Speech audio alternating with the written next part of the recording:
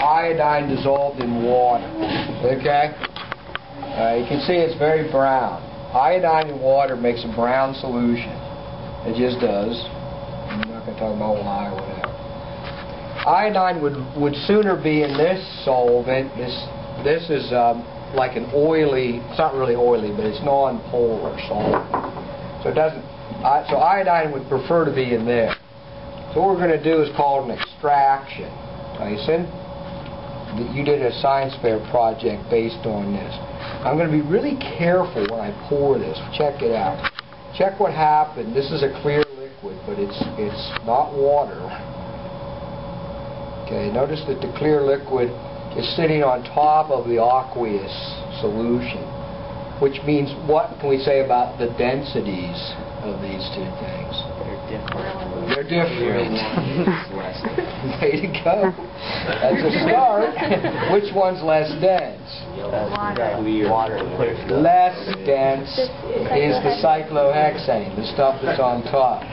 Now, the iodine would like to leave the water and join the cyclohexane. So we're going to have to shake it up to let it do that.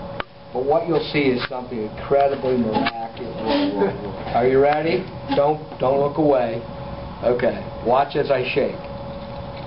Oh my gosh! Okay. Now wait. It's not over yet. Oh, yeah. What just happened is the iodine went into the cyclohexane and formed an iodine cyclohexane solution. Notice it's not brown. Yeah. It's purple. What would you call it? Violet. Fuchsia. Yeah, that's good. Okay. Notice the layer at the bottom is no longer brown. Yeah. Because the iodine's not in the water anymore. It's in the cyclohexane. That's sweet. Yeah, it looks like some kind of magic. Yeah. But it's just chemistry, guys. And that's the beauty of this. If we understand what we're doing, we can do magic, or what people think is magic. Okay? Cool beans? Yeah. Cool beans. All right, I'll do that tonight at my night class. I'll probably get a good...